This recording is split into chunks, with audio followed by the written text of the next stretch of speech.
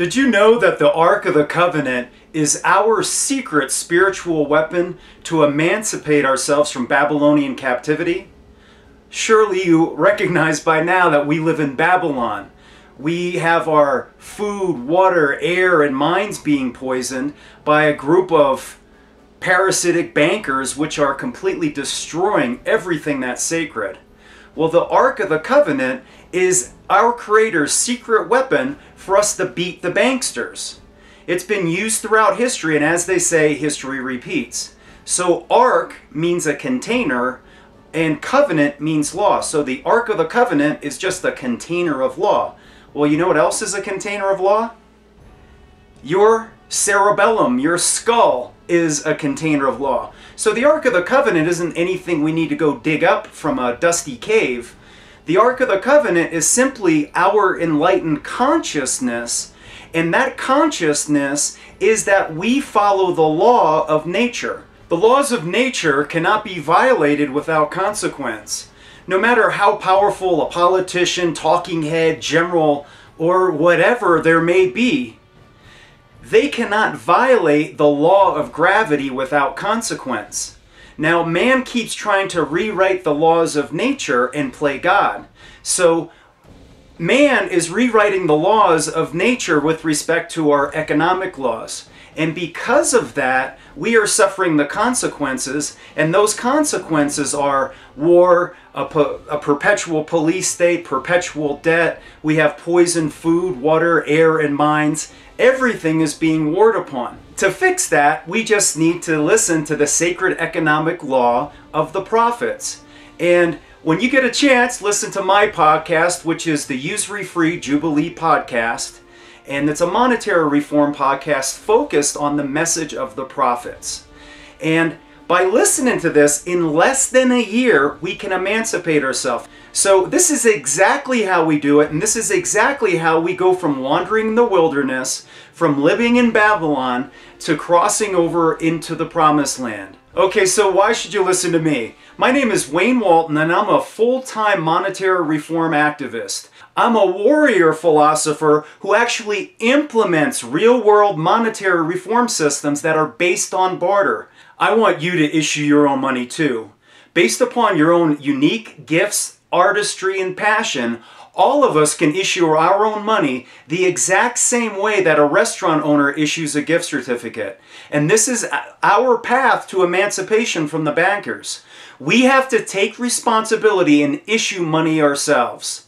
So, I'm not just talking about this, we're actually implementing this in the real world. And just like Joshua led his tribe across the Jordan to the Promised Land, it's our obligation to do the exact same thing in our own tribes. And we don't need a majority in order to achieve this beautiful victory of emancipation. Please hear me, brother and sister warrior.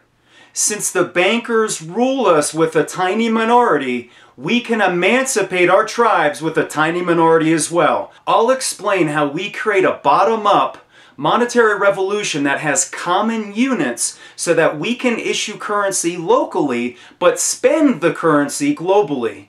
I'll explain how we create a monetary reform revolution from the bottom up without waiting, without a vote, without a majority, and we uproot the base evil which is enslaving humanity today.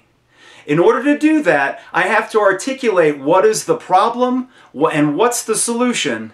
All right, brother and sister warrior, here we are in Babylonian captivity. We are living as debt slaves on the plantation, and we want to find a way to escape. We wish to emancipate ourselves, and it's essential, first of all, to understand that we are being warred upon. This isn't simply, government ineptitude or corporate greed or profit. We are being warred upon, and we have to treat it as such. And since we're being warred upon, it's insufficient for us to wait for a vote for politicians when we are actually being killed. Our brothers and sisters are being killed. There's loss of hope everywhere. There's despair, there's fear, there's hopelessness, and we have to lead by example. We have to step up And rather than allowing the bankers just to rule over us, we have to replace this bank colony with an art colony, and that's the goal. So here's a very important thing to remember. The bankers don't protest. The bankers don't vote. The bankers don't petition their representatives. The bankers issue money, and then they hire everybody to do those things for them. Well, the bankers' money is energized by us, meaning the bankers' money wouldn't have any value if it wasn't for us. Only because we use their money does their money have any value. So if we are all to barter, the bankers' money would be completely valueless. So that is the path to emancipation, is for us to develop our own alternative system. So not to fight what they have, but to replace it and make it obsolete. So, you know, here we are in Babylon, and we're seeing these things that are very visceral. And that's the thing, is the bankers use our emotions against us. So we see on TV and in real life that there's these drones. The police are becoming militarized. The police are killing dogs. They're killing and beating human beings in the street. They're beating up our brothers and sisters without consequence.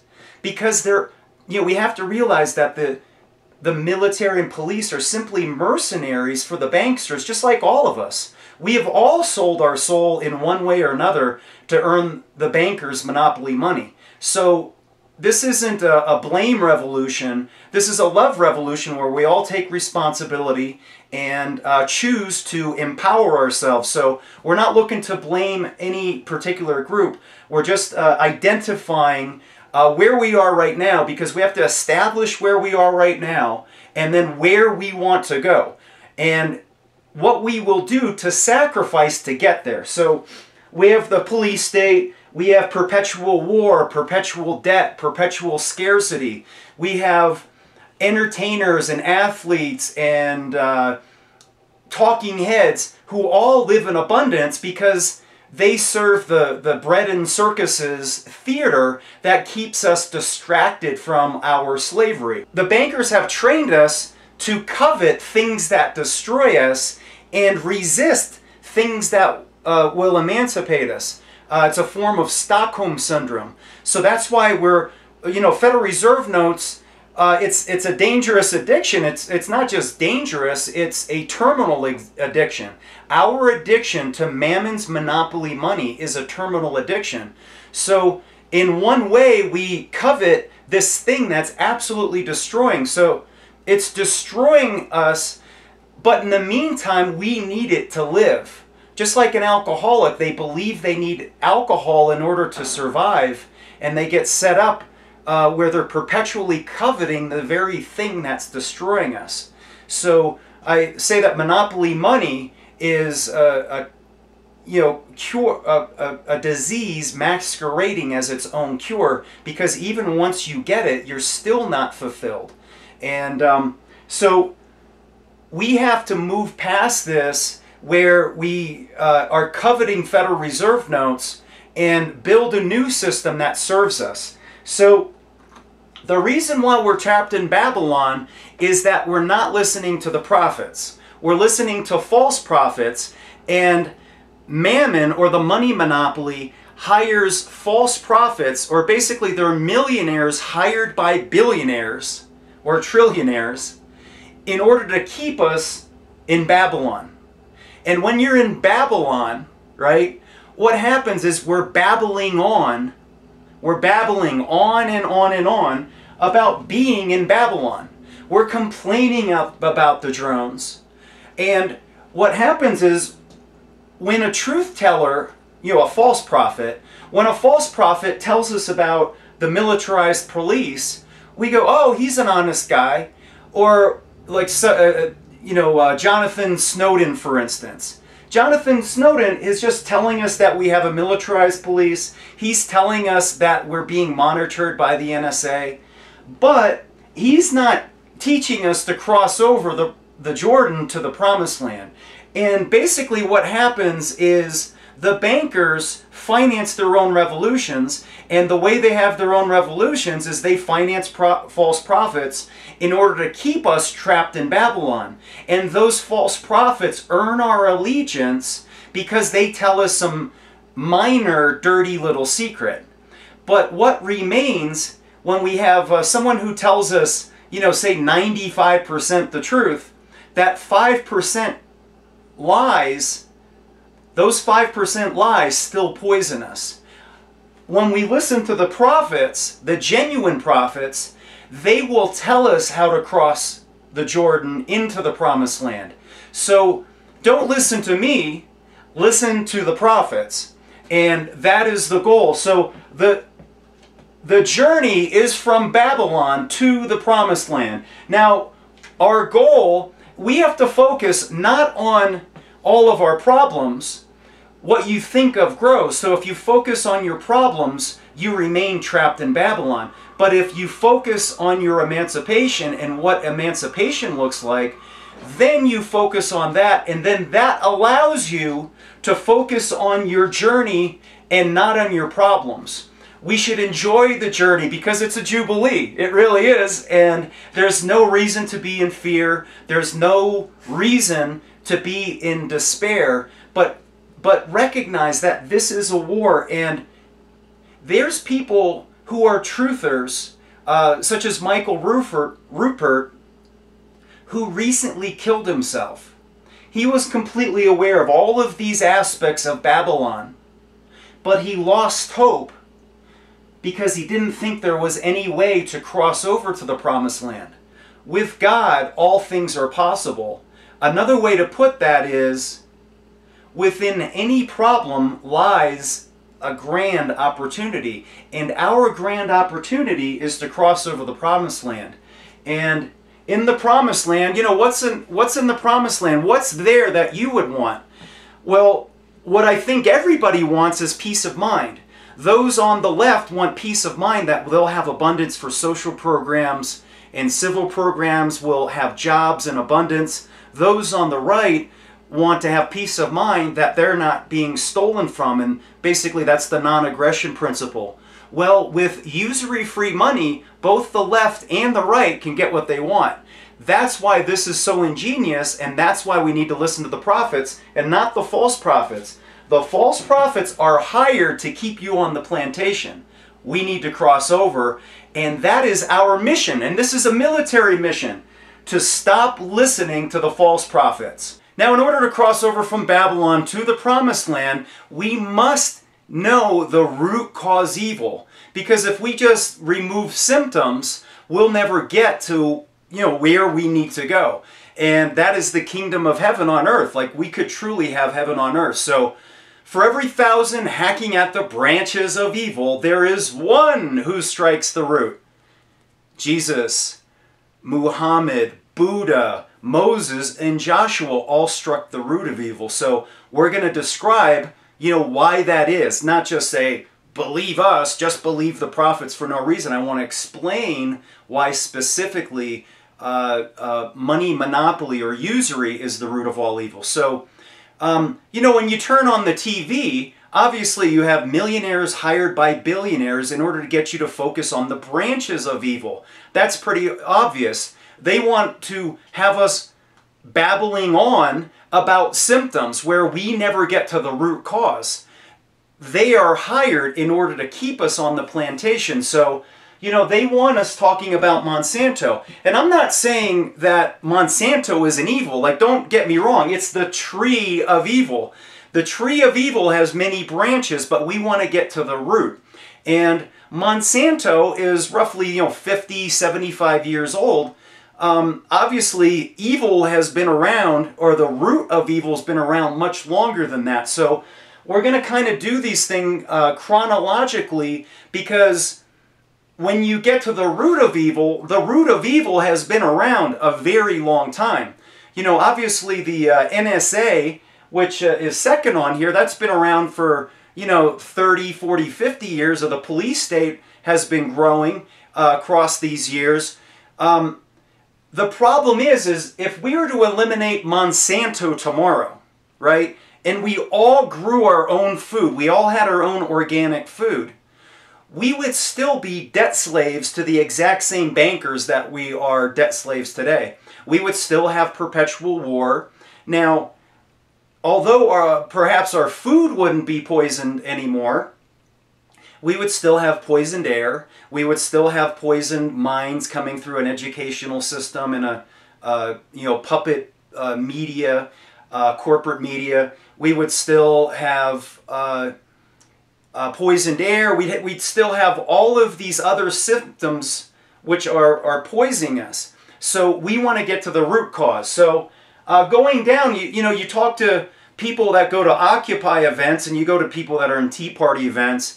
They complain about different things, but some of them are in common. But I'm here to tell you that neither Occupy, Tea Party, or the Ron Paul revolution, none of those revolutions got to the root cause. And until you get to the root cause, if you give everything that Occupy ever wanted, if you eliminate all corporations, if you eliminate corporate personhood, and you gave Occupy every single thing that they wanted, a student jubilee, all of those things, the root of evil would still exist. If you gave the Ron Paul movement every single thing they wanted, the root of evil would still exist. That's why it's so essential to get to the genuine, authentic root of evil, which is declared by the prophets, right? So going down, we're facing another world war with the stuff going on in the Ukraine and Kiev. Some people on the left would say capitalism is the root of all evil. Some people would say socialism is the root of all evil. And by the way, did you know that the bankers financed capitalism, fascism, and socialism all at the same time? During World War II, the same monopoly bankers financed capitalism, socialism, fascism all at the same time. In fact, the bankers invented all of those isms. So going down, some people would say the Federal Reserve is the root of all evil. Certainly you're getting closer, because whenever there's a crime, right, the first step in solving genuinely a crime is to follow the money, right? And think of when there's an assassination, right? If President Kennedy is assassinated, you shouldn't just focus on who pulls the trigger. You should focus on who financed the assassination. Because when you follow the money, then you know who really perpetrated the assassination or a war or, again, any crime. So going down, with respect to the Federal Reserve is 100 years old, right? Well, Jesus was flipping tables 2,000 years ago, right? Jesus identified usury as the root of all evil. He was flipping tables 2,000 years ago and basically calling the bankers a den of thieves. Well, these bankers then were using silver money. So those of us that were blaming the Federal Reserve, I made that mistake for a very long time, that it's the Federal Reserve or central banks. Well, that's not the root of all evil. Even if we never ever have another central bank, it's essential to realize there's a deeper issue, which is money monopoly. So going down, some people blame corporations or government. There's a huge anarchist movement going on right now. In fact, at the very core of both the Occupy and the Tea Party movements, when you bore all the way down, you will find anarchists and atheists on both factions. Isn't that interesting? On the very far left, Occupy, and the very far right, Tea Party, when you bore all the way down, you find anarchists and atheist anarchists in both factions. Coming down here, we're getting closer to the root of evil, by the way. You have slavery. Now, slavery, we had a war over that 150 years ago, right? Well, African American slavery was ended, but obviously there's another form of slavery which persists. And some people would say that's government. Anarchists would say that government is the root of all evil. So, obviously government is very, very old. We're chronologically going down. Well, let's roll back the clock 3,500 years ago, all right? That's 3,000 years before the first central bank, right? Well, back then, they had debt forgiveness jubilees. Well, obviously, if you're having debt forgiveness jubilees as law, it's actually written in the Bible, and for a very long time, those were the only laws there were. Debt forgiveness jubilee was the law. Well, obviously, debt slaves were being created somehow. Well, how do you create debt slaves? Well, if you could issue money, you wouldn't have to borrow from somebody, right? Well, why do you ever have to borrow from somebody else if you can issue money? Well, it's because the money lenders monopolize money, and then we need to use their monopoly money in order to live, just like we do today. When we don't have money, we start borrowing just to live. I've been doing that quite a bit for the last couple years, unfortunately, is just to sustain life, not to live lavishly, just to exist. You have to keep borrowing just to even live. And it sets off a perpetual debt cycle because you have the exponentially expanding growth of your debt, and you create perpetual debt slavery. Well, this existed before the Bible. Before the Bible. And that's why the prophets, Moses, Muhammad, Jesus, Joshua, Buddha, all forbid usury, which just means, usury means more than interest. Usury means money monopoly. And they actually called the entity which monopolizes money, they called that mammon. Mammon and the money monopoly existed before governments were invented.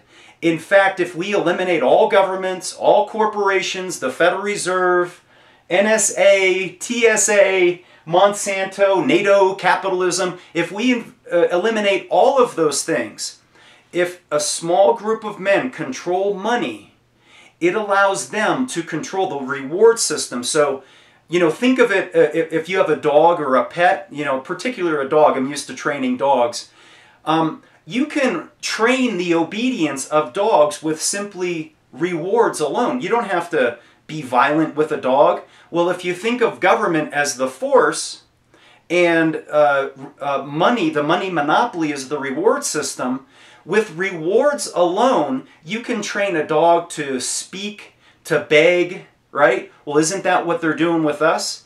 So you can eliminate government, but still the money monopoly exists. So I want to make sure that we're on the same page, that we have unity consciousness or arc consciousness, that we both identify the money monopoly as the root of all evil. So even if we agree that money monopoly is the root of all evil, the problem is the branches of evil are so visceral, they're very tangible. This money monopoly thing, we can't really touch it, we don't really see it. It's this invisible form of slavery where we're motivated to do these things that are destructive to ourselves. So now the opposite is true with the branches of evil. The branches of evil, they're very visceral. When we turn on the TV, the branches of evil are always there. When we drive down the road and there's a cop on our tail, the branches of evil are directly there. And because it's visceral, it's always on the top of our mind. That's why it's so difficult to, we have to remove ourselves from society and go into nature and really think about these things. And it's telling to know that Henry David Thoreau, who's the creator of that quote, for every 1,000 hacking at the branches of evil, there's one who strikes the root. He wrote that around 1830s, 1840s, 1850s. That was during the slavery era, and he would have identified that slavery was the root of all evil, and if we got rid of slavery, the world would be great, And that's the problem, is that we must focus just like the bankers did. They focused on controlling money, and once you control the monetary system, you can create all these other symptoms to distract the masses from the root cause. And that's how they keep us distracted, that we keep babbling on about all the symptoms. All these evil symptoms. It's definitely evil, right? What's going on? I agree it's evil, but we're babbling on about the symptoms. To escape from Babylon, we have to stop focusing on these symptoms and focus on the root cause. And then that brings us, to the big question is belief in ourself. And the belief in ourself is that we have value, we have unique gifts, and that's contrary to all the things that our society has programmed into us, is that when you turn on the TV, they're always trying to sell us something. In order to sell us something, they have to tell us why we're flawed.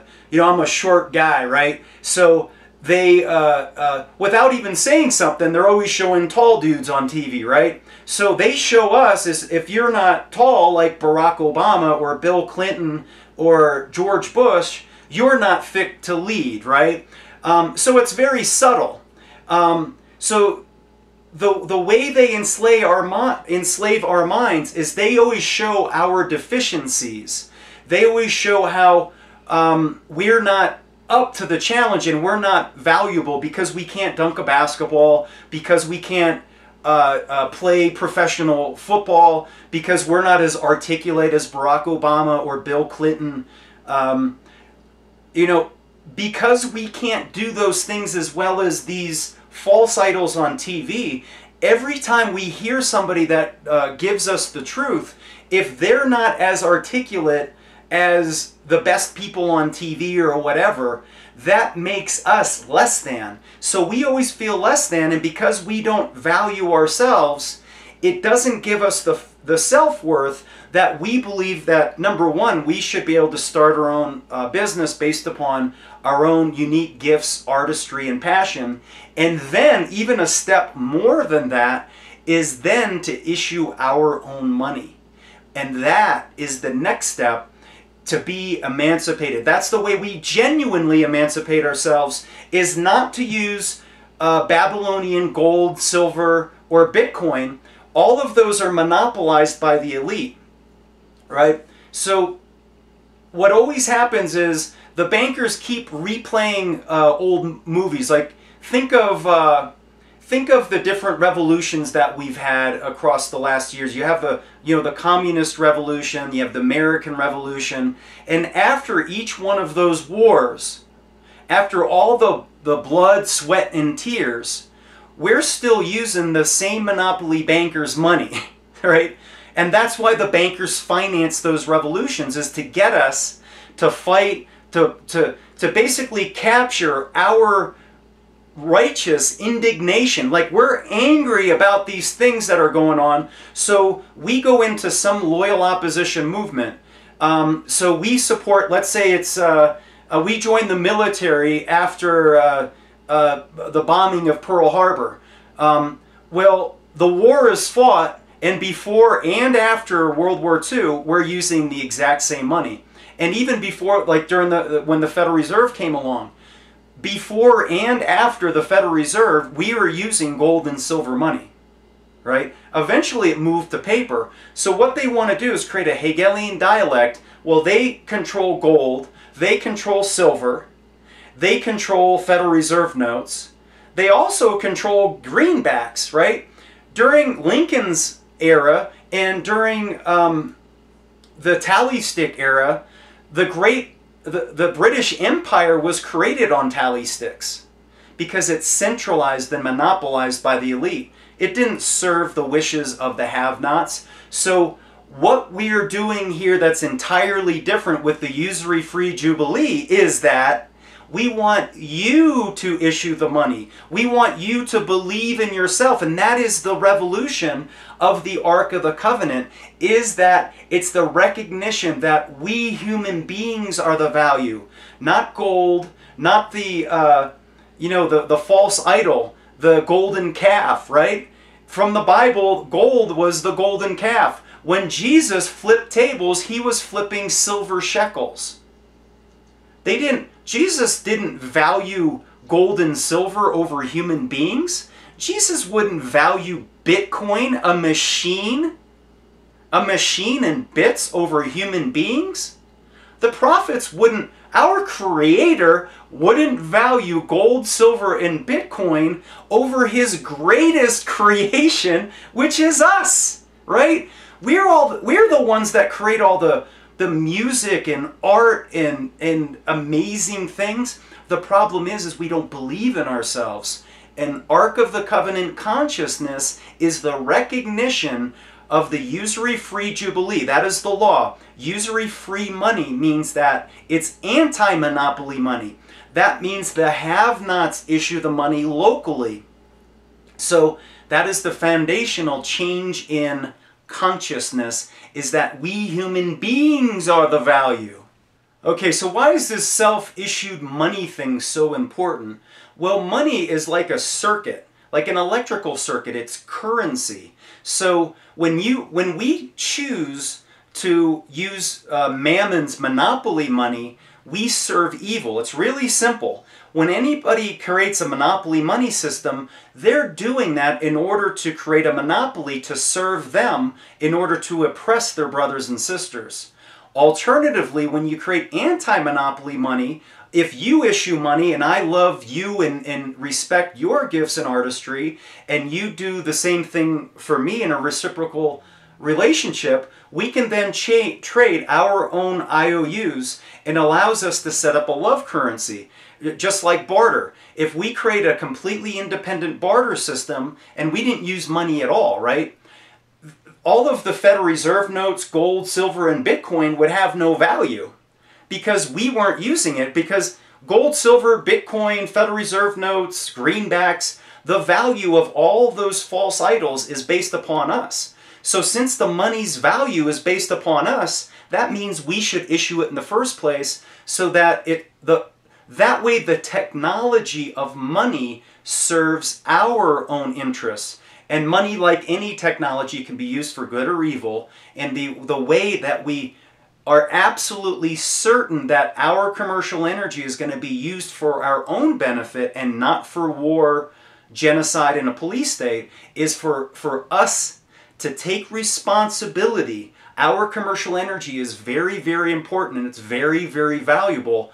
And here's a paradigm shift for you, is that our most essential natural right is for us as sovereigns without subjects, sovereigns under the Creator created us, is for us to issue our own money, just like a restaurant owner issues a gift certificate. And that's what we do with our money, or mountain hours. So that is the next step. And you know, what I'm asking you to do really is,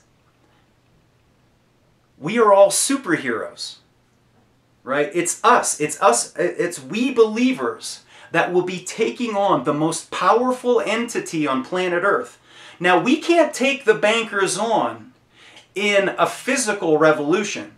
So if we rely upon commodities of gold, silver, diamonds, petroleum, uranium, they control all those monopoly forms of control commodities. The elite control everything in the physical world.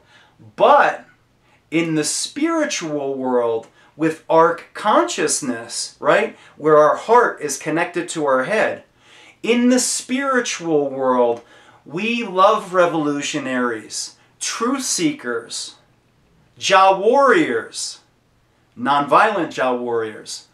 We truth seekers in this spiritual war, where we fight with our minds and soul power, when we then issue our own currency and create a benevolent society that's alternative to Mammon's Babylon, when we resist in the spiritual world, it's there that we have overwhelming superiority.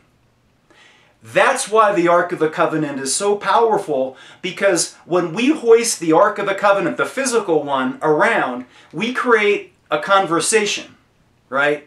People want to know, well, what's the Jubilee all about? Well, the Jubilee is when the have-nots issue their own money and decide that they are powerful and no longer pay the debts of Babylon. We return land to the stolen land to the people. We release captives.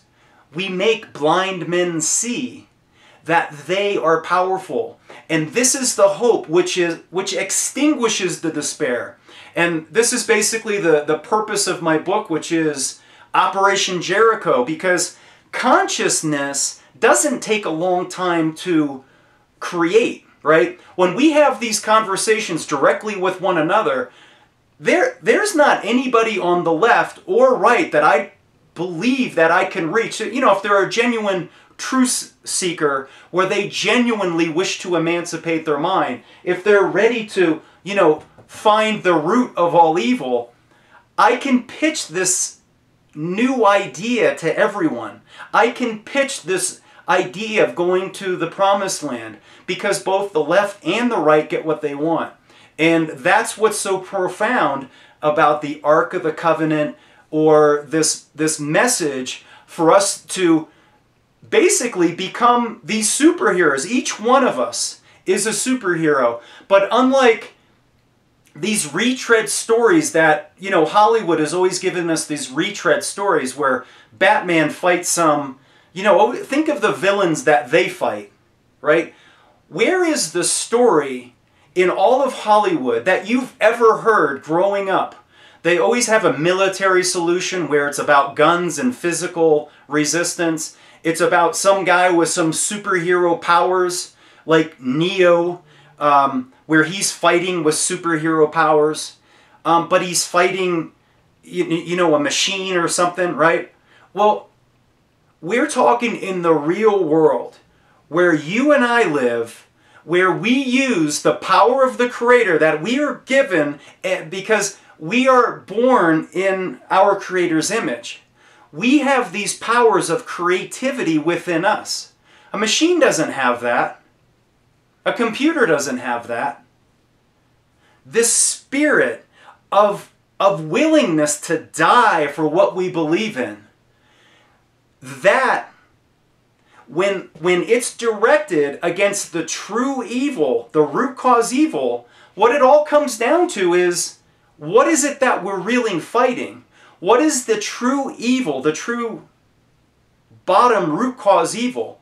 Well, like I said before, all of Mammon's power, their money system is based upon our energy, right? They live parasitically off of us. Like Rockefeller and Rothschild, they don't produce all the value in the world, right? They just monopolize the money, which allows them to own our commercial energy in a slave system. It allows them to parasitically extract our energy and then use it to war against us. So our ability to escape their war upon us is only permitted. There's only one path to this. This isn't a solution. This is the solution. That means if we choose to make this revolution happen this year or wait 100 years, that blood will be on our hands by waiting. So this is the path. When you live in a bank colony, emancipation comes through monetary reform. It doesn't come through monetary reform of a different type of currency controlled by the exact same bankers. It comes from a monetary reform completely independent of those bankers. And that means that you and I need to issue that money. The problem comes then is if, you know, all of us issue our own IOUs across the planet, we'll have all these different IOUs, and that's very confusing. There'll be various types of currency exchanges. Well, the way we allow for local control is if we all have a common fixed unit value that we issue. And that's why ours is the fixed unit value. It's fixed in time where there's no inflation, no deflation. And I get into all that in my book, which is Operation Jericho. It's a non-violent military campaign in order to emancipate debt slaves through Jubilee monetary reform in less than a year. And this isn't just talk. This is a campaign that you can watch me perform, that you can watch me implement in order to emancipate my own tribe here in the Kingdom of Breckenridge, here in Summit County, Summit Consciousness, Colorado, where we will create the kingdom dream right here. Well, we, just like I'm asking you to do, because I can't emancipate your tribe, I'm not looking to be your leader. I'm hoping for you to take power, to have our consciousness, for the spark to go off in your mind that it's yours and my responsibility to emancipate our own tribes. And here's an important concept for us to think of. On planet Earth, we are all crew members. Planet Earth is a spaceship moving, I don't know, 50,000 miles an hour through space. We don't even know it. We've been put into these walled cities and forgot how amazing creation is. Well, we are all crew members. There's nobody on this planet who God gave superiority to over you. No one was created to reign over you. We are all created as sovereigns without subjects. I am a sovereign, but I have no subjects. All I can do is seek to reach out with my brothers and sisters and inspire them to move in a direction that serves them and serves me as well, because the more people who are living within their own greatest and highest gifts, that are serving their own unique capacity, the more people that are self-actualizing and emancipated from Babylon, the more safe my community will be. So I do have self-interest, but the purpose of this is for all of us to recognize that we have a responsibility as crew members on planet Earth, that we can't just sit aside and allow our people to be poisoned and destroyed and live in despair, to allow military members to die at, they're committing suicide at a rate of 1 per hour. One beautiful human being per hour that joined the military in order to serve others. They joined in order to serve others, and now they're killing themselves at that rate because they've woken up to the fact that these wars are immoral. They've woken up to this, that this whole system is corrupt. Well, it's our responsibility to create a new world that gives them hope and then brings them to a new place where they can have their own Jubilee rebirth of their own soul, where their own soul can be emancipated. Well, this is my cause. This is my mission in life. And I hope that I've touched you in some way. I've done my best here. And again, I'm not telling you you need to do this and listen to me. I'm saying this is what I'm going to do in my own community. I'm going to recruit more people to issue their own money. We're going to create unrivaled abundance. We're going to create a voluntary society where we finance social programs without coercion and without taxes. We can create all this thing. And what's essential to realize, this all sounds like a dream, but like anything, what the mind can conceive, right? What we can conceive in our brains and what we believe, what the mind can believe, we can achieve. So all this comes down to is a spiritual revolution where we are willing to conquer the self-doubt and fear in our own hearts, because the elite have no power over us that we don't give to them. Certainly you see the military and all these edifices, But the members of the military and the enforcers, once we issue our own money, they'll be glad to accept our money instead of the bankers' money, and that's fundamentally how we replace the bank colony with an art colony. And check out my podcast, the Usury Free Jubilee Monetary Reform Podcast. My name is Wayne Walton.